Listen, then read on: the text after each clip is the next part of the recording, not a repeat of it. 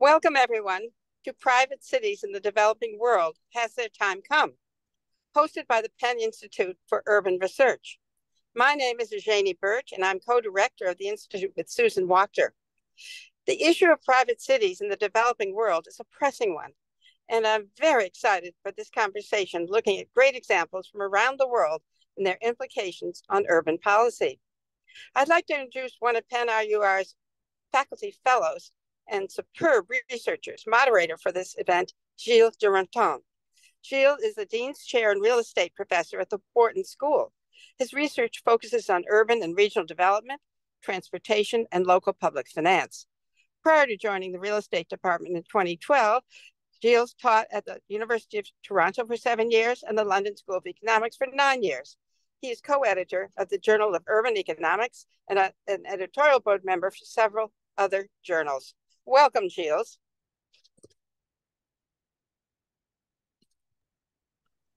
Thank you very much, Jeannie, for this kind introduction. So cities are complicated objects where the public and the private tend to interact a lot and they're deeply intertwined. The traditional model is nonetheless one where governments, central or local, make the important decisions and implement them either for the most part or delegate the implementation to private firms. Other models are nonetheless possible. This is what this recent World Bank report is doing for us. This report was edited and in large part authored by Martin Rama and ULE. You can find the full report in the link in the chat. This report aims to show that there are alternatives to these traditional models, and that private actors can fruitfully play a more important role. The challenge is, of course, to identify the circumstances under which this is more likely to happen. So let me tell you briefly about the authors. Martin Rama is a consultant for the Equitable Growth Finance and Institution Vice President at the World Bank. Before that, he served as chief economist for Latin America and Caribbean region, and before that for the South Asia region. Previously, he was director for the World Development Report in 2013 on jobs. This is actually when I met him and first worked with him on UA. And before that, he occupied a variety of research and operational jobs at the World Bank, which took him to many parts of the world, such as Vietnam. He gained his degrees first in Uruguay and then his PhD in France in 1985. ULE is a senior economist at the Asian Infrastructure Investment Bank. She's been on secondment there since 2021 and will soon return to the World Bank, where she previously worked as a senior economist, among others for Martin at the Office of the Chief Economist for South Asia and in the Global Investment Climate Unit. Her research covers a lot of ground, ranging from international economics, firm dynamics, economic geography, and urban economics. She holds a PhD in economics from Rutgers University, and previously she was at Syracuse University, and before that, Peking University. So thank you very much. Martin and UA, this is your turn.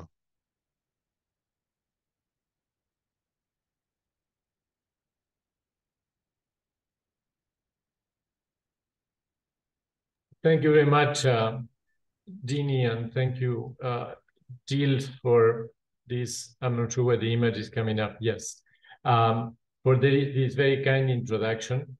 I'm very pleased to be, although virtually only, with you today, and I hope there will be interest in the academic community around the private cities, around urban issues on this presentation. This is a research that UA and I started a long time ago when we were both working on South Asia, the Chief Economist Office for South Asia at the World Bank. And their private cities became a reality that we were not expecting. In a way, we were trained to think, as Gilles described, as cities being coordinated by governments, essentially local governments, of course, households, firms, making decisions, but on a broader planning and infrastructure layout and zoning that was coming from government and representative institutions. And what we came across in a very blatant way was that the aspirational place for the middle class in India next to Delhi was an entire city that had not developed that way. That was by then had the third highest income per capita in India that was home to half of the Fortune 500 companies' headquarters in India, that had a privately built metro, and where, by the way, half of our office at the World Bank was living there. So we started looking at this, and we realized that there was much more than this India outlier out there. Next slide, please. And that's what we describe in this book. It's on open access, so you can download it, and there are our contacts. But let us, for 20 minutes, let you and I tell you a bit more about the contents, and the hope that that will stimulate you. Next slide, please. So first, the motivation for this report. Next slide. As I said, we have come across multiple studies in which, by the way, Jill was involved in several opportunities across developing regions where it was very clear that there were problems with urbanization. There was under-urbanization, there was excess primacy, there was underperformance. There were variations of these in different parts of the world, like self-selection, very strong self-selection in Latin America, consumer cities and living out of rents of natural resources in Africa. But there was something that was common to all of these cases, that there was a weak capacity of local governments to steer the urbanization process. And one may argue that urbanization is the most important transformation, perhaps even more than the sectoral transformation that developing countries go through. And so failing on this has very important implications. The low capacity took many forms. One was a technical capacity. One was more institutional. Land is essential to urban development, and property rights, land regulations, cadastral records are very incomplete and weak and fragmentary. And then there were organizational issues, like who is responsible for the city, which take to extremes in the case of South Asia, where mayors, which are among the most important characters in Western economies, are almost symbolic figures, because you have multiple departments of different line ministries dealing with the cities and facing humongous coordination problems. Next slide.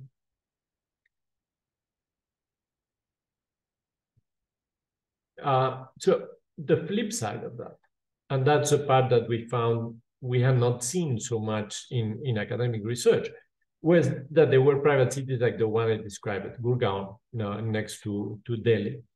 And so we started getting interested in these entities, these unconventional entities, that we defined by two main characteristics. One is they had to be a major urban area. We were not talking here about gated communities. We all know those exist everywhere.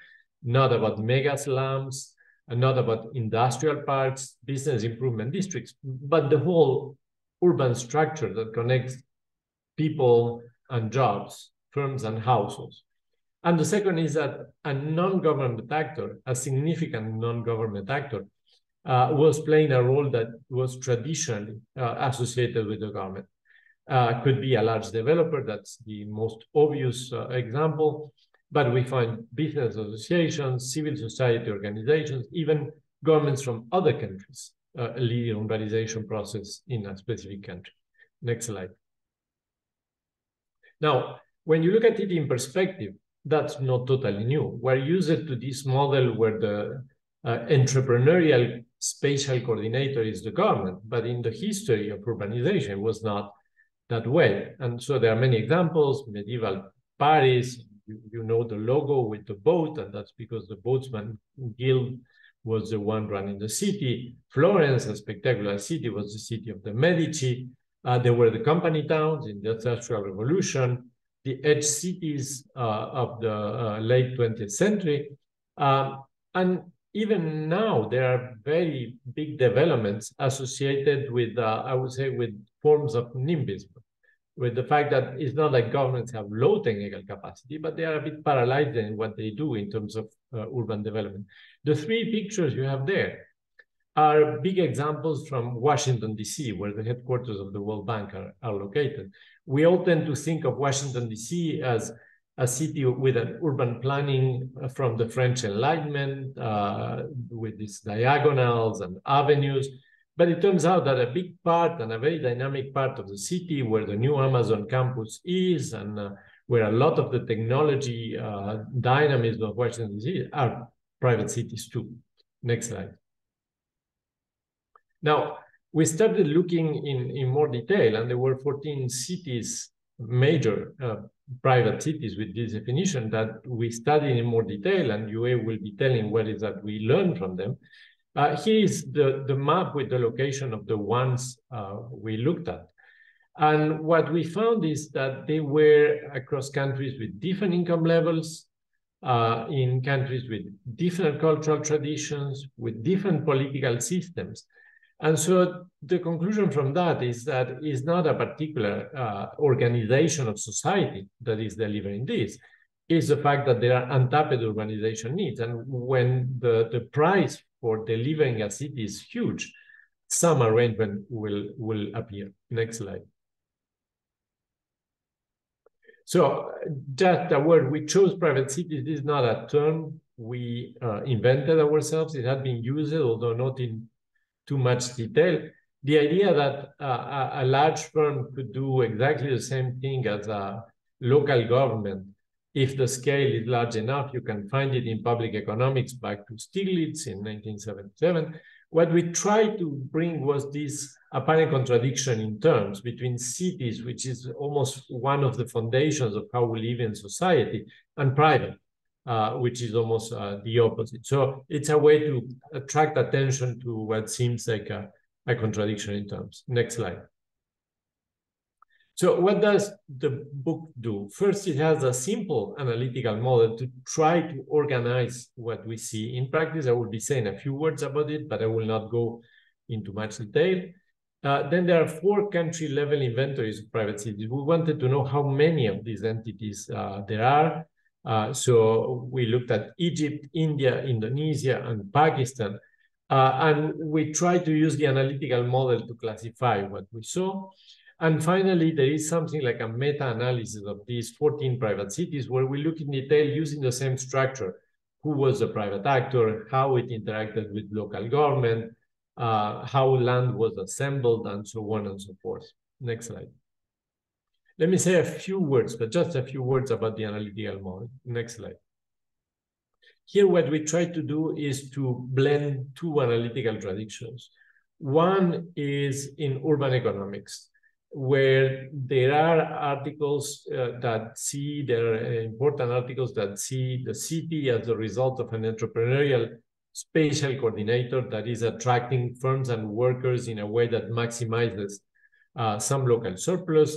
And some of them in particular were very pleased that we built on papers by Professor Hesley, who basically these papers by him served as the foundation on the urban economic side. But we also looked at the political science side, where unlike urban economics, where these private actors are not very well known or perceived, in the political science, they are all over the place, because political science is about the role of power and the influence of these non-government entities, usually seen as an oversized and even illegitimate influence, but there is quite a lot of analysis on that. And so we reconcile the two by considering as a game, a political economy game, where there are 2 players who can develop urban land. I will not go into the details of the model, but let me tell you the intuition. What makes you sure that the city will not be the best city is that the interest, what they are doing is not aligned with the public interest. In the case of the government, it's not that we don't assume that the government is not well-meaning. It's just that it doesn't have the technical capacity. And again, this doesn't mean that it's made of dumb people. It means that there are all sorts of constraints that prevent being at the frontier on what needs to be done, technical or institutional. The other player has the capacity. Some of these, as you will see in the part of the presentation by Yue, some of these players are quite extraordinary. But their objective is not to maximize the well-being of the population, to maximize the rent they can extract. So their objectives are not aligned. and you put them together in a game theoretical setting. And these imperfections or these misalignments may amplify each other, may offset each other, and that brings new nuances. Next slide. So this is the part I will not describe. You can skip. Next slide. And this one we can skip to. Let me just focus on this. When you have this kind of game, each of the players may decide to develop land. Land is the instrument they have. They develop urban land. They convert agricultural land into urban land where firms can settle, households can live. Each of them can do it or not do it. And so you may have situations like the cell that you see as company town, where only the private actor develops land and the local government doesn't do it. Or you may have the opposite, the conventional city, where it's only the local government that develops land and not the private actor. Or none of them may develop land. So we start with the assumption that the place can urbanize and generate a surplus, and still it may remain rural completely. And then you have cases in which both develop land. And here, how the game is played is important, because they can be reactive to each other. They play simultaneously, and that may add to the mess. Or one of them may be strategic, may be proactive, may lock in the development by developing urban land. And there, the case that is interesting in the model, another case is when the government decides, okay, I will use my land development strategically to crowd in private actors. So these are the categories we have, and that we follow through our country inventories and our analysis. Next slide. You will skip this one, it's technical. Just let me review some of the interesting or more unexpected implications of the model. You say the model is so simple, the conclusions are always implicit in the assumptions. What we want from a model is to get a bit of a surprise. So here is one bit of a surprise. The first one is that what we are trying to do as development practitioners in developing countries is to increase local government capacity so that the urbanization process is better. And that works after some threshold on government capacity. What happens at low levels of government capacity is that you increase the capacity of the local government, it develops more urban land, but in a poor way, it crowds out a more efficient private developer. And so it's not guaranteed that you are getting better results. And that's disturbing, because in developing capacity, we are talking about decades. So that's one first question. Second, a temptation that you may find more from the political science is why not to ban the private actor? Just let the government do.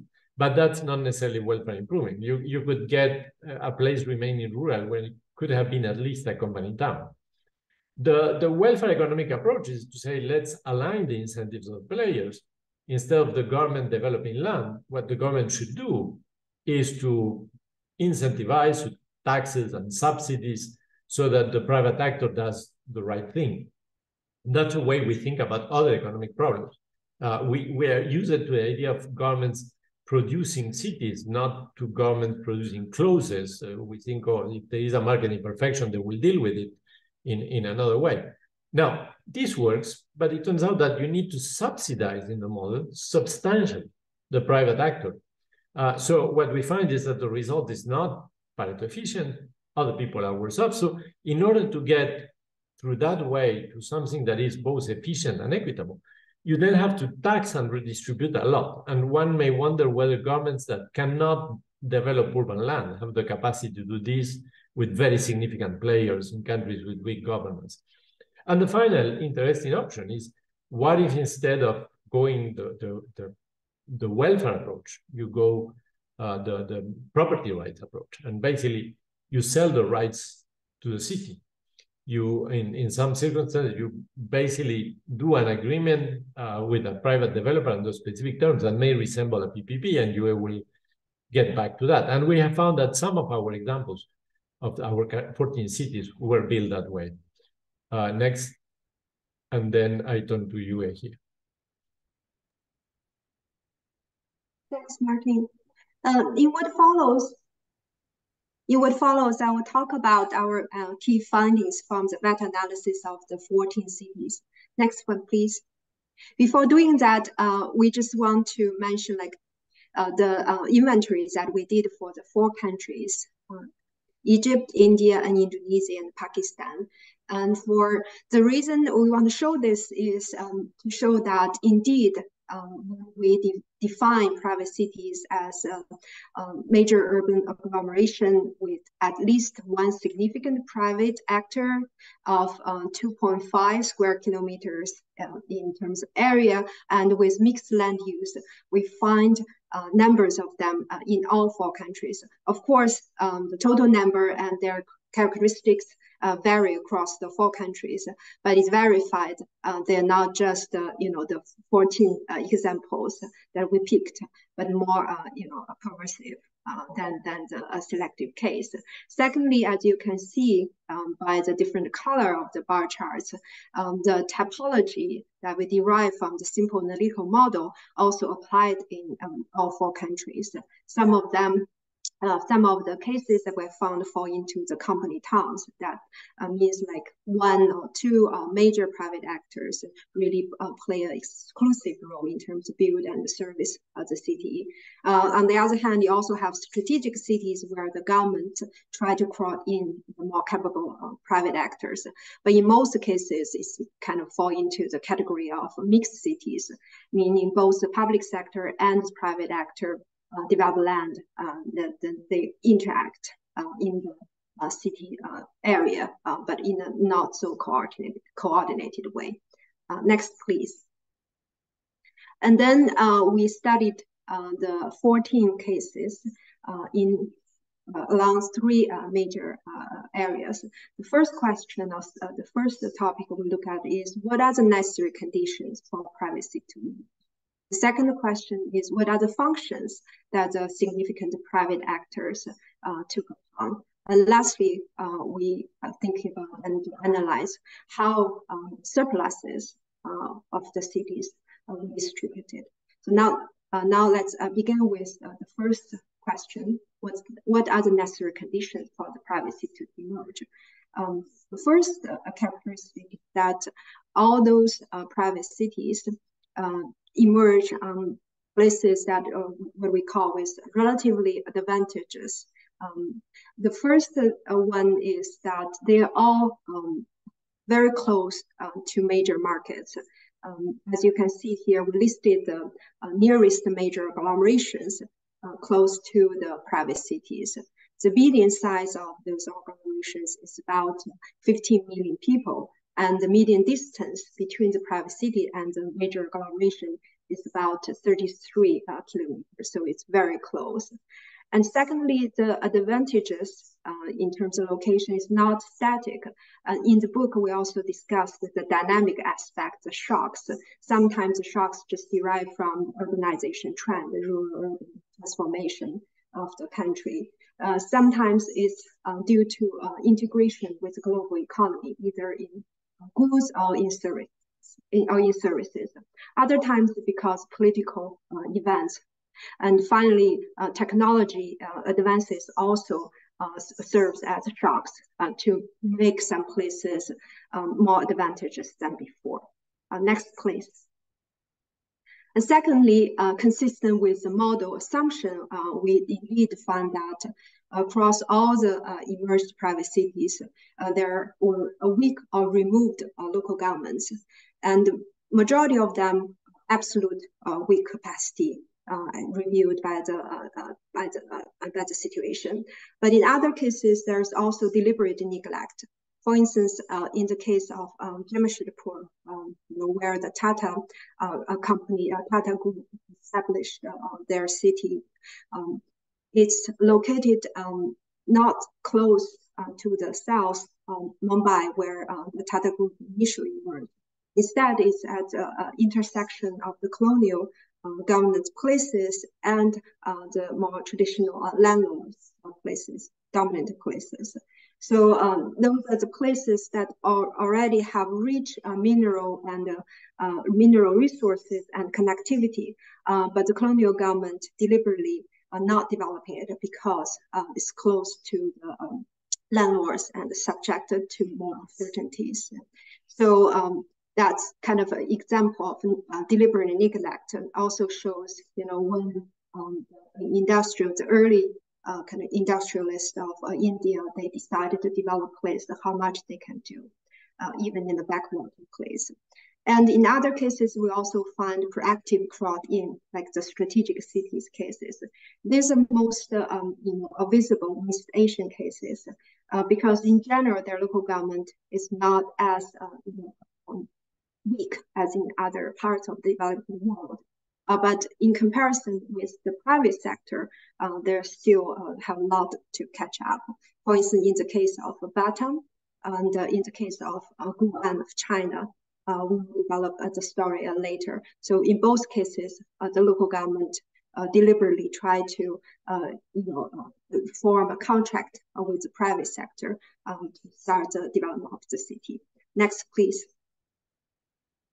And third condition is, of course, the extraordinary private actors, as Martin repeatedly mentioned in the introduction. And we classify the extraordinary aspect of private sector in four areas. In most cases, they have much higher capacity to implement at scale in terms of land assembly, infrastructure development, urban planning, and providing services. In other cases, they adopt very innovative business models. Sometimes it's really steer the economic strategic development orientation of the cities. In other cases, it's use new technology. For instance, acquire land, filling the sea, and then build land from the sea. In the case of Atlantic. At the same time, there are also actors that not just one major developer or one private industrialist.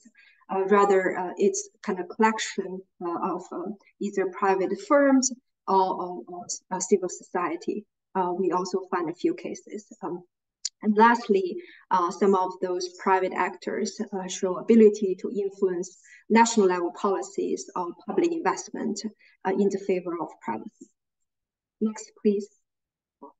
Finally, we also found there has always been an institutional environment that enabled the development of the private cities. I will focus on the left side of the image that shows the governance structure of Batam, Indonesia. As I mentioned, this is a typical case of crowd-in. So basically, the government side is the government of Indonesia try to crowd in the industrial park development capacity of the Singaporean government-linked companies. And so to enable this crowd-in process to happen, so basically the government of Indonesia set up a relatively independent authority called Batam Industrial Development Authority, BIDA, at the bottom part of the chart.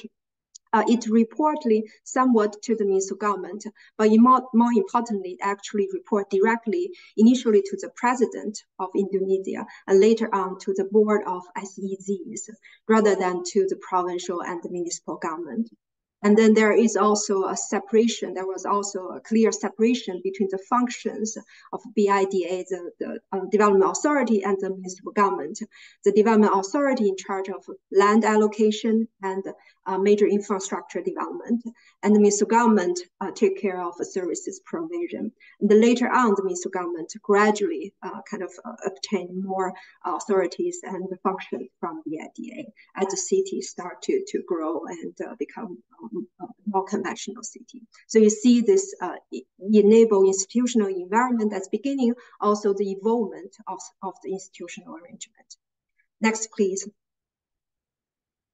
And then, as I mentioned, the second topic we look at is what are the functions that the private actor took upon.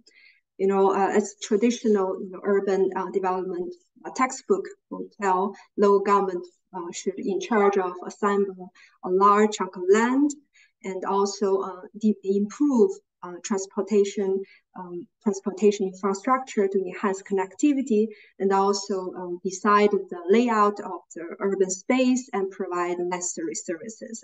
We saw that across the 14 cases, most of the private development indeed took upon some of those functions, but not all. The most common ones, of course, land use planning and service delivery. Their performance is generally much higher than the conventional cities counterpart. And also to our surprise, we also find cases that the private actors deliver major transport infrastructure. If you recall the first cover page that Martin shows for the book, that's actually a metro line that developed by the DLF, the private real estate developer that responsible for the growth emergence of the Gorgon city. And that's also the first private metro line developed in India. And beyond the traditional functions, what's most interesting is that we found many of the private actors also take upon business development and also try to influence national level policies and investment in favor of the private cities. Next, please.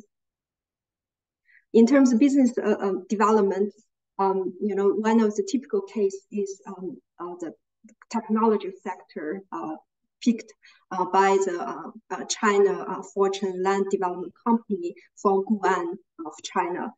So different from other private real estate developer in China, this developer take on a new industrial cities approach.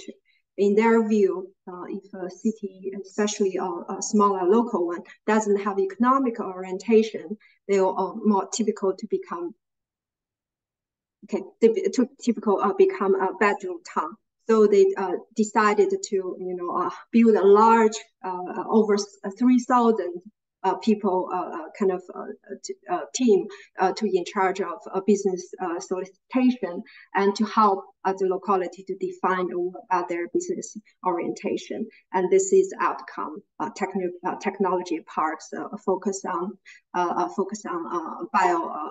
biochemistry and aerospace industries, and are very successful in terms of pushing the economic growth and quality. And the last question, next please. Next please. The last question that we look at is how the surplus of the localities is captured or spread between different stakeholders.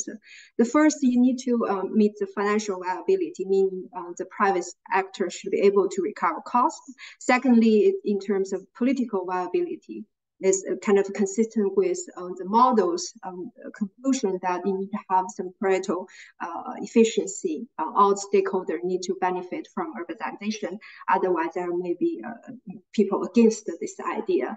And we found that taxing the income of the locality is the most common instruments used by the government to take back some of the surplus that obtained by the private city or obtained by the private actor. And then the next one is selling the right to the city. Next, please. Next. Yeah, so when selling the rights to the city, two approaches are taken. One is really just licensing or selling the land concessions. And the second one is enter into joint ventures with the private actor. For instance, in Guan's case, the local government entered a 50-year PPP arrangement, and the government compensates the private actor annually based on how many private businesses have been attracted to the local. In the case of Phu My Home of Vietnam, almost 100-year contract was formed, and the government and private sector split the revenue. In those cases, the risks are higher for the local government, the benefits are also higher. Next, please. We also found that in some cases, the government was not directly involved and the surplus was shared with key stakeholders. For instance, in this case is that the private developer allowed the villagers to obtain their residential land within the cities to be developed. And so when the land price of the surrounding parts, the more organized part increase, the land price of the village also increases. So the villagers benefit from the overall improvement of income. Next, please. And finally, there are cases that are court cases, litigations, and default or obligations that shifted the distribution of the surplus.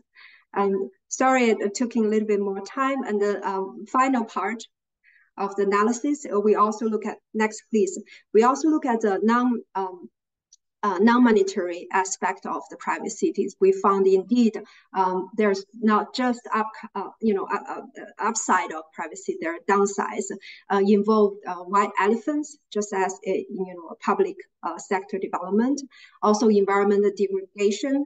We show in the image that when there is uncorrelated private development, there could be serious environmental concerns and also increased disaster risks. But at the same time, we also find cases when greenery or environmental concern are part of the value proposition, those cities actually perform better than conventional cities. Next, please. The next two concerns are also social segregation, and it could be within the cities, could be across, between the private city versus the conventional cities, cream screaming effect.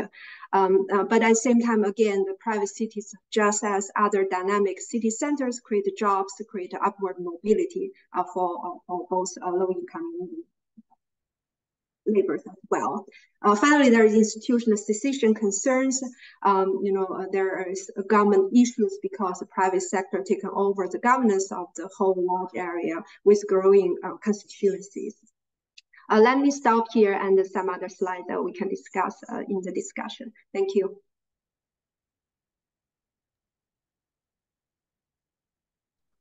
Okay, thank you very, very much, Yue and Martin, for this very enlightening presentation. We will now have our first respondent to the paper, Rana Hassan.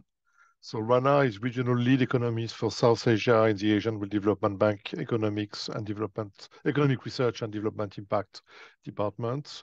Rana's research interests are extremely wide. They include industrial development, labor economics, urban economics, and poverty and inequality. He has previously served as director of the ADB's research department. This is when we met 7 or so years ago. Rana has published in many journals and holds a PhD from the University of Maryland and a master's degree in economics from the Delhi School of Economics. Rana, this is for you. Thank you very much, Gilles, and I hope my slides are visible. Okay, so Gilles, first of all, thank you very much for inviting me to be participating in this this excellent discussion. Thoroughly enjoyed this contribution by Martin and Yue and their colleagues. I found it very unique, focusing on a type of urbanization that's taking place in the presence of weak local governments. The set of case studies were fascinating. I can't say I've gone through all 14, but the ones I read, I looked at the Patam case, the East Dhaka, Eco-Atlantic, Guan, Gurgaon, Sialkot, and very interesting set of discussions and analysis on how these came up and the various interactions between the two big players, the non-government side and the government side. There's the analytical model.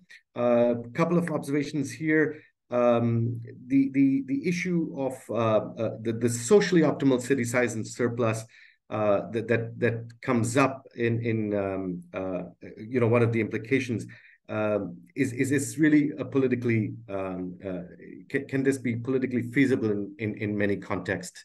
A second thought that came to mind is and Martin put this very nicely.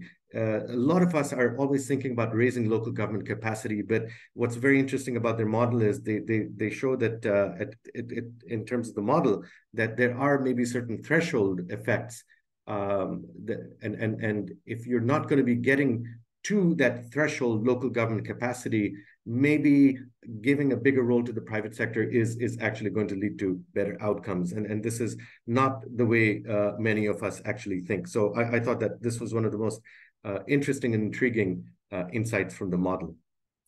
Just very quickly, the other big takeaway I took was really this importance of coordination with the key players. You've got the government side and the non-government side, whether it's a business association or a individual business person. And I think really just in terms of where we go with this, so the central challenge really is how do you achieve this coordination? And if I understood the model well, this coordination is really central to maximizing the economic surplus, and especially in a way that's inclusive. So Yue was just telling us at the end about all this segregation that also takes place, and then these environmental degradation. And I think here, at least my impulse is you do need that coordination in the public sector to come in.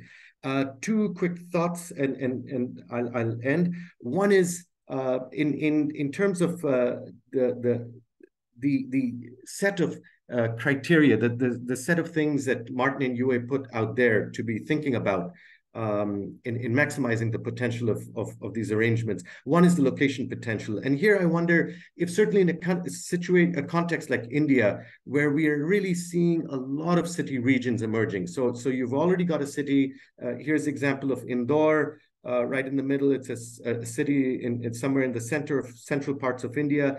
And when you look at the city from the sky, you just see it actually just spreading and spreading. And it's encompassing many different towns. It's a lot of villages over there. And so there's a potential for many private cities to emerge. And by the way, I should mention that these charts actually draw upon the spatial database that Yue and Martin put together. So many thanks to them for that. So this is where I think the work that they've done is really highly relevant. And second and final point, this concept of the number of the cities that they look at, I was struck by this economic development vision by a particular actor. We see this in the case of Gurgaon for sure, as Martin mentioned early on, but also the city of Goan and many others.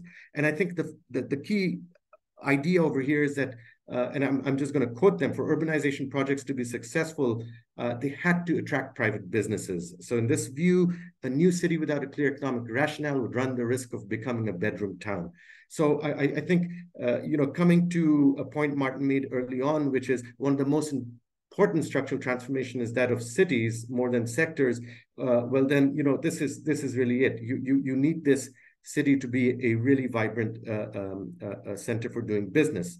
So, just to emphasize the importance of coordination in this context, this is some work we're doing in India. And, when you just look at the government ecosystem and you look at the different private sectors, whether it's industry associations, the manufacturers, the services, the park developers, they're having to interact with quite an elaborate government ecosystem, which spans not only local governments, but state governments, provincial governments, probably in other countries and contexts.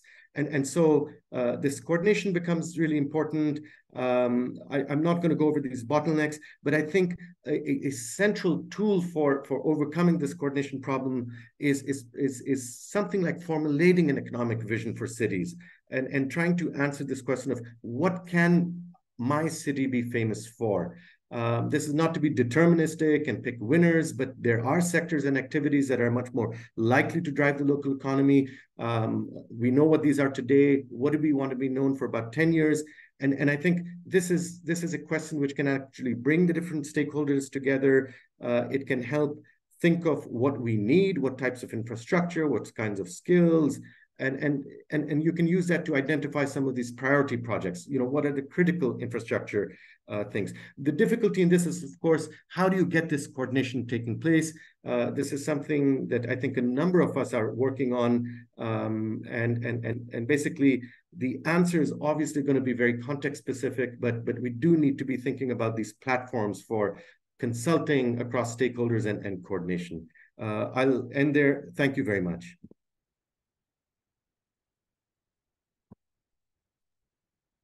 Thank you. Thank you very much, Rana. Before moving to the Q&A after the next session, people from the audience, please put your questions forward. But before that, Bob Elsler will respond. So Bob is the Governor Professor of Cities, Business, Economics and Public Policy at the University of British Columbia. That's actually quite a mouthful. Bob earned his PhD in economics at Princeton University. For many years, Bob was a leading light in the area of urban and public economics. And in 2012, he became Dean of the Sauder School of Business at UBC.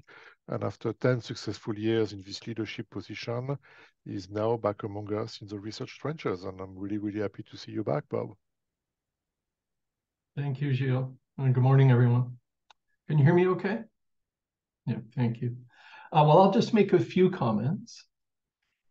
And let me start by just congratulating and commending Martin and you on a really nice treatment of a very complicated set of issues.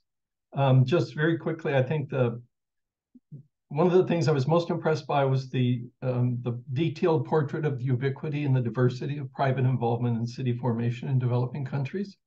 You know, there's been some treatment of these issues in the literature, but certainly nothing that focuses, to the best of my knowledge, specifically on the challenges that would be faced in developing countries. The series of case studies are fascinating. I did manage to read all 14, I'm proud to say, so I want some sort of a badge for that. And the analysis focuses on you know, the location of new private development relative to existing agglomerations and market access, the limited effectiveness of traditional governments, especially in the provision of infrastructure and public services, the ability and capacity of private actors and partners, and the role of institutions and a supportive legal environment.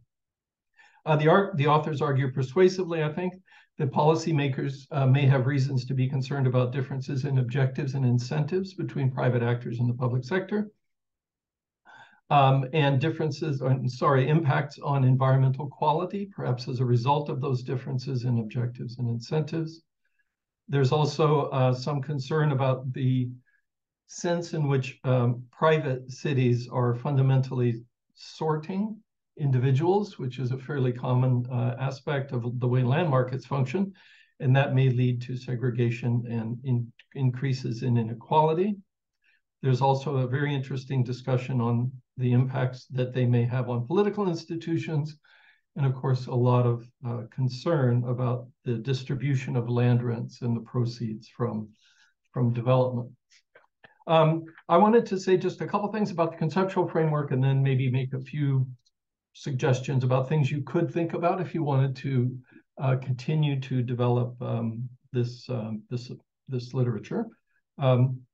So the conceptual framework here has a government and a developer who choose how much land to develop to maximize net output in the case of the government and profit in the case of the developer, under particular assumptions about agglomeration economies, congestion, the effectiveness of public spending, and the costs of regulation. The authors characterize an efficient allocation and compare it to the levels that a local government and a private developer might choose. And they partition the parameter space into regions where particular types of private developments might arise. Garden cities, strategic cities, and so on. Very interesting. The key result is that profit maximization and the exercise of market power lead to developments in the private case that are too small. And so I think the framework is interesting, and I want to make a couple of observations about that. One of them, and I noted that Martin referenced Joe Stiglitz in some of his earlier comments. Well, one of the things that Joe would always remind us of when we were all struggling in graduate school is that governments can fail just as easily as markets. And so it's kind of an interesting comparison here. We have you know, a challenged local public sector in various ways. Maybe access to capital markets is an issue. Historic infrastructure levels are an issue. And I think the interesting question is whether a private developer could outperform a challenged public sector. And looking into that problem in more detail, I think could be kind of interesting. I was also struck when thinking about sort of the model and modeling in general here about just how diverse the circumstances of private development in these cities are. And it's such a broad range of institutional detail that it's kind of hard to capture in a framework. And so I was trying to think for myself, sort of what are the canonical issues here that people would be concerned about? What are the sort of key common elements? And you've talked about a number of them. But the two that sort of came to the front of my mind were circumstances where what the private development is intending to do is take advantage of a new commercial opportunity and generate employment growth. And the reason I think that's interesting is because the traditional public sector might well be interested in those outcomes. And secondly, the one that I think is more common, and I think is probably present in almost all of the examples that you gave, is that there is some sort of a deficiency in infrastructure. And I think, you know, all of us, when we've traveled in, you know, in Africa and Kenya and been to Mathare and Kibera and places like that, you know, one of the things you're just struck by is just how deficient infrastructure investment is. And I see that as kind of one of the sort of primitive questions here. Would it be possible for a private development to, in some sense, be a second best policy toward the provision of infrastructure in a setting where traditional governments are constrained or challenged in various ways? And maybe I'll come back to that in just a second. But in terms of sort of modeling questions and modeling choices, I would say the sort of biggest issue that sort of jumped out at me when I read through the manuscript is that there's no mobility in the model. You know, generally speaking, mobility of resources is the way that demand gets expressed in these sort of models of city formation. And, you know, migration would generally lead to cities that are too large, especially in regions with substantial rural populations and low rural incomes. And it's that excessive migration and the degradation in sort of quality of life measures in cities as a result, under congestion, that creates a profit opportunity for the developer. And so it sort of creates the ability that they may acquire to profit by correcting some sort of an inefficiency in the urban system. But mobility also tends, of course, to dissipate some of the benefits of infrastructure investment. If you're in a, you know, a framework where you have a number of cities in a system that are all occupied and you improve utility in one, that as resources sort of reallocate themselves to equalize payoffs, it's going to dissipate some of those rewards as well. And I think looking at the role of mobility here and migration might be an interesting way to maybe make a little bit more specific some of the modeling that you've done. My sort of simple-minded approach here would be to think about, you know, suppose I wanted a model of the way private actors might help improve deficiencies in infrastructure. What I might think about is you have a traditional public sector where they have made historic infrastructure investments, which are now depreciated and inappropriate relative to the scale of the system. You have the possibility of a new development nearby, which could correct, at least for the occupants or the residents of a new development, the level of infrastructure relative to other measures of economic activity. And you could imagine the private government making an infrastructure choice, a public sector making, let's say, a public service choice, but being saddled with inefficient infrastructure investments from the past. And then another stage in a game where firms or residents choose among locations to equalize utilities. I think that could be kind of an interesting framework. It wouldn't capture all of the diversity that you've so admirably described, but it might give you a few more specific insights into particular cases that could be of interest. And again, I think one of the interesting issues here is whether or not private development can in some sense be a second best policy toward these kinds of problems. And in particular, and the last thing I'll say is I think it would be really interesting to understand the circumstances under which the public sector would welcome private development. That is, under what circumstances is it welfare improving for the existing residents? I will stop my comments there and just say again how much I admired the work and how much I enjoyed reading it, and thank you very much.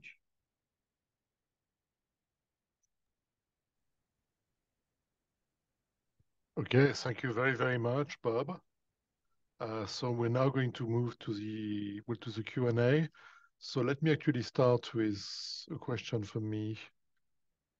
What I've learned from the report is really this wide heterogeneity of circumstances and roles that the private sector can play in the cities.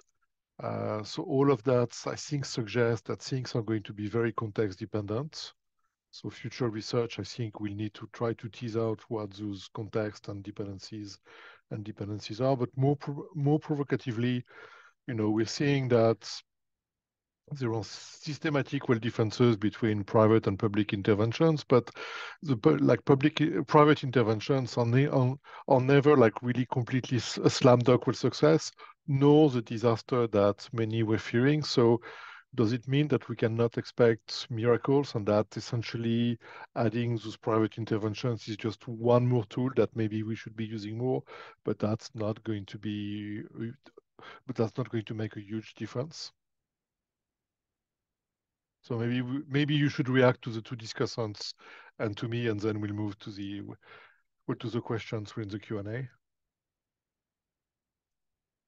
Sure, happy to do that. Let me take a first step, and you may want to add or amend. First, on the first thing is a big thanks, and I'm really happy that you enjoyed the book, and also happy that you challenge us on things that we are sort of aware of, but certainly need attention.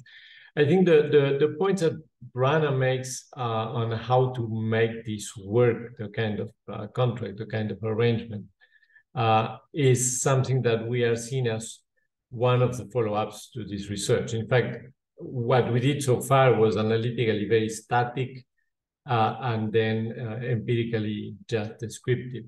But if one was to think, so how to tap this potential to which also Bob was referring, what we see as a huge problem is like the problems of PPPs on steroids for several reasons. One is that sunk investment is huge. So the temptation to default on the arrangement can also be huge. So the private actor has to mobilize a significant amount of money that cannot be taken back. And even if you promise something today, you know that in developing countries, the next government may decide to renege on what you promised. But there is also the opposite inconsistency, which is something we saw in the case of Gurgaon, is that these places develop a constituency. So the private actor also knows that there will be someone making pressure. In the case of Gurgaon, the private actors developed the infrastructure and things like electricity, much less than was needed. Because, of course, the pressure of the population, the politicians to fix the problem will be huge. So you have this possibility of reneging on the contract from both sides. And the way we're trying to think about it is more like, what will it take to create a market for major urbanization services? Of course, it needs reputable actors, and it needs disciplining mechanisms, in addition of the usual problems of PPPs, which is how you handle a shock. That means that the expected surplus is not what you anticipated at the time of the contract, how you renegotiate and all that. And we thought that that's the place where organizations like the ones UA, Rana work in may also play a role, because you may imagine that if you build a market where it's a repeated gain, defaulting becomes less attractive because you're out of the market. So you may get the kind of companies you got in Batam from Singapore, or the kind of companies that you get in Cairo Festival City from Dubai, which, or Ciputra in the case of Indonesia, which may have an interest in being big players in that global market because the demand for urbanization is really huge. And you may have development lending and its consequences, that you cannot default on a multilateral lender without the big consequences as an enforcement mechanism. So we were thinking in that direction, but we are afraid that the conditions under which these arrangements will arise, the circumstances to which Jill was referring to, may be very decisive. On the major point made by Bob about mobility, yeah, we're completely aware of that weakness. In fact, we treated land as if the land attracts the capital and the labor with it, and we didn't address the issues of mobility, and we see that as because of all the sorting that is involved, as going from one jurisdiction and just assuming that capital and labor will come and fill the gap once the land is there, to multiple jurisdictions is the other dimension, which direction we wanted to go. Perhaps the only last thing before I turn back to you is that we see the cities as more than pieces of infrastructure. We see many circumstances in which the government commissions the big infrastructure to a private company and as a tender. But that's like one piece of the building block, the one building block of the city, and not this big vision to which Rana was referring, which is I will take advantage of this area that is underdeveloped because whatever laws on land conversion or whichever problems on land titling, or I can fix them. I have an airport, I have a highway nearby already, and I will take advantage of that, and I will bring aerospace to a place that today is rural. You have to have a vision for that. And I think it's more than the contracting out of big pieces of infrastructure. But let me stop there. Yue, maybe you pick up on other things or different takes? So maybe somewhat overlap on the sectoral orientation emphasized by Rana and also asked by one of the participants on whether it's a necessary condition. Again, we didn't put it in as necessary. We see again across many of the cases there is this industrial orientation entrepreneurial state type of selection and this economic orientation, but it's not always the case. For instance, one of the successful one I didn't emphasize, I should, is Fumi Home. It's basically just to provide the necessary condition to attract both household and firms. So emphasize both sides, and then for the economic sector to emerge. It doesn't have a strong sector orientation, but end up to be a very livable city and attract the firms as well. So also kind of corresponding to Bob's comment and Martin's comment, it is try to address the deficiency of infrastructure also in this case, but it's a deficiency across sectors, not just transportation, not just let's say water supply. It's really complex, and then for cities, the variety and integrated function of a city, and also again attract both firms and households. Let me stop here. Yeah, if I may, Jill, go to the questions in the Q&A or comments in the Q&A. Yes, please, because we're running over time. Yes, so if you could actually take a look at the Q&A and pick and choose the questions that capture your attention. Therefore, let me touch on them very quickly. The question by Vikas Chand Sharma. I completely agree. What we see is an evolving adaptive response by the government. We put UA did not comment on it, but the case of Gurgaon, how you go from what was a village to changing the boundaries, creating a corporation, and we see it evolving. Most of the cities we studied end up being conventional cities. Sooner or later, that ability to adjust, and there are cases like Jamshedpur who were still struggling in court not to become a conventional city. But we see that kind of institutional fluidity that is very central to these things working.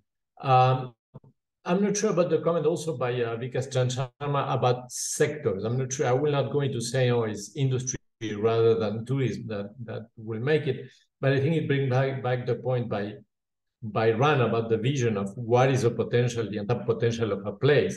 And sometimes the vision in the case of one, this was a company that had thousands of people studying sector by sector and bringing experts to help the transition, which is something we have not seen so much when cities are developed by governments. We have a comment by an anonymous attendee on how we define private actors. And I think the simple thing is to say it's not the local government, because in fact, in some cases, the private actor is not really private. When it's the government of Singapore who is trying to handle the fact that the city has become too expensive for its industrial parks, it's a public actor, but it's not the public actor that was expected to develop the locality. That's what we meant. In some cases, they can be state-owned enterprises. So again, it's not strictly private. Let's read it as not being the local government you will have expected to take the lead. Ria Saimi asks, do you think that the Indian government is keen to encourage private affordable cities? My impression working there was that, yes, there were these ideas of using the golden quadrilateral of highways to innovate with arrangements. We saw it very clearly in the case of Indonesia, that has a very interesting framework to encourage affordability. The case of Kota Baru Maya is one in which we see a lot of affordable housing because the government put in place a framework to really tap the private actors. And finally, the point by Akshay Nagar, I completely agree. It's not just the developing world. We gave the examples of Reston and Tyson's Corner and Crystal City around Washington, D.C. We give in the book another example that is quite remarkable outside Paris. You will not expect a dirigist government like the French government to be allowing these things to happen, but they end up happening. And we think perhaps touching on a point that Bob was referring to, one can think of weak capacity in many ways. Weak capacity can be technically weak. In developing countries, we have a lot of that. Can be a coordination issue between state level ministries and agencies. Like when we studied Dhaka, there were 45 agencies in charge of the city and trying to coordinate among themselves. But the fact that the jurisdictions making decisions on zoning and land use are not optimal in size, which is what we see with all the movement of not in my backyard. Maybe the big inefficiency that is coming up to urbanization or urban development is they are already urbanized, but urban development in advanced economies. So we think that there is relevance for advanced economies too in this way of thinking. And the way that the big players, the Amazons and the Microsofts have been dealing with cities to try to see where is that they get the best deal is an indication that this may become increasingly important. Thank you. Okay, thank you very, very much, Martin and Yue, for coming and presenting this work. Thank you also, Rana and Bob, for those great comments. Now I'm going to turn it back to Ginny Birch to close the event. Thank you very much. Thank you very much for this really extraordinary session. You've done very original research. You've added a new dimension to our thinking about urban development, both in the developing and developed world. I know we will profit from all of this fine work. We hope to see more of you and hear about the next chapters in this kind of research.